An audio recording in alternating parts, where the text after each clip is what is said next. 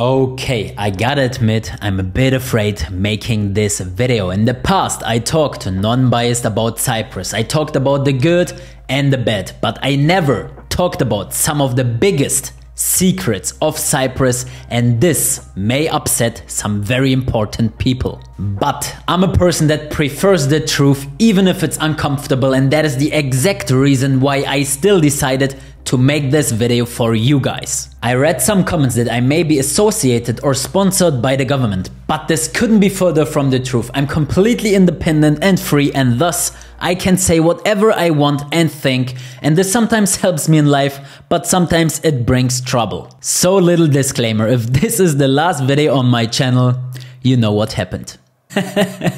Hey everybody, it's Rico, and in this video I will talk about the 7 biggest secrets of Cyprus. Number 1. The golden passport scandal.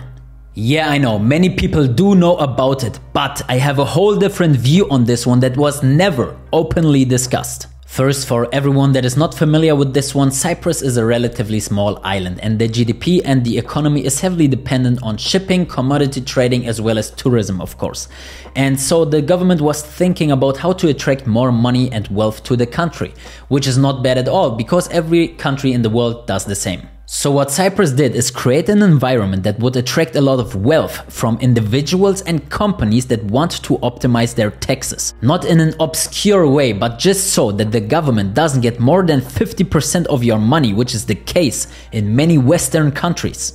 Now, another way that they wanted to attract a lot of money is by the golden passport, or by the citizenship by investment program. This would allow foreign people to buy a luxurious villa here in Cyprus and at the very same time get the citizenship of Cyprus instantly. This was used mainly by rich Asian and Russian people, meaning a rich Chinese guy suddenly decided that he didn't want to live in China anymore, so he bought a property here in Cyprus, 1 million, 2 million, 3 million, and then he would get the Cyprus passport and thus a entry door to Europe basically. The more money he would spend, the more passports he would get for family and friends. For some people it was a crazy shopping tour. Now, then there was this media company, and they exposed the scandal by tricking the local agency as well as the government with a fake story of a criminal that wanted to escape his country and move to Cyprus. I must say the setup was really professional, but that's what journalists are for. They are very good at portraying a narrative however they want. So of course the people here in Cyprus, they fell for it and tried to give this criminal a passport. I'm not trying to defend the parties here in Cyprus, because surely mistakes were made and also some people definitely deserved what happened, and some of the agencies just probably became too greedy and they were flashed by all the money because they increased the prices more and more, and instead of advertising the properties they advertised the passport in the first place. But what I don't agree with is to say that Cyprus is the only country that is doing that and they are basically the bad boy. In this documentary they basically put Cyprus in a vacuum and they make it seem like Cyprus is the only country committing such a crime, whereas there are countless other countries doing the exact same thing. Just Google citizenship by investment and you will see how many options you have. The procedures, they vary. In some countries it's buying real estate, in other countries it's doing a donation, but everyone with an IQ of at least a sheep knows what's going on here. Alright, I could go so much more into detail, but we have more secrets to talk about. If you find this topic interesting, subscribe to the channel, leave a comment down below, and I may make a separate video only about this topic. Number 2, the debt in this country. This one is publicly not so known, and I wasn't sure if I should add it to this video because not many people like to talk about it. But if we just ignore it, the problem doesn't get solved, so I needed to address it. And how do I say it in the most professional way? Well, this entire country is in big debt. The causes for this are the following. 1, basically every country in the world is in debt. But 2, what's different in Cyprus is that we have a lot of defaulted loans, or also called red loans. Many people in Cyprus have a loan that they simply can't pay back, so there are a lot of delinquent loans, so the borrowers are not paying back the money to the lenders. But if the vast majority of the population can't pay back the loans, what should they do? Put everyone on the streets? Not really. So what they are doing is frequently picking some individuals that get legal action and the property gets repossessed in order to hope that the other borrowers get some kind of fear. I heard some unofficial numbers and I'm not sure if this is true. I heard that 2/3 of the loans were not being paid back or they were late prior to the banking crisis in 2012. But that's the past, because there are actually much less red loans these days, because getting a loan became so hard here in Cyprus. Whereas in the past, you could get a lot of money with a very low salary. These days, it's very hard to get a loan, you need to pay a very high deposit and you need to show a very strong history of income. And this actually leads to secret number 3, which is the banking crisis in 2012 and 13. In 2012, Cyprus had a huge banking crisis, which was actually worldwide known because they were exposed to Greek bonds which were becoming effectively worthless. In combination with other factors such as the red loans, 2 of the biggest banks in Cyprus had to make a radical decision. They had to do a so-called haircut to all balances with over 100,000 euros, which basically means the bank balance was split in half. Wikipedia says to that, the 2012 and 13 Cypriot financial crisis, in return for a 10 billion bailout from the European Commission, the ECB, the central bank, and the International Monetary Fund, the Cypriot government was required to impose a significant haircut on uninsured deposits. So basically Europe said to Cyprus, okay, we're gonna help you, but you need to become a barber first. And this basically means they were forced to it because otherwise the whole banking system would collapse. And this obviously was a very controversial topic because never before European depositors lost such a high amount of money just because of a failure of central banks. And this obviously leaves a lot of questions about the banking system as a whole. I personally don't feel very safe having a lot of money in my bank account, reading such stories and being so close to it and living in the same country. So the worst thing is actually that the trust was kinda broken, and as everyone knows, this is very hard to recover.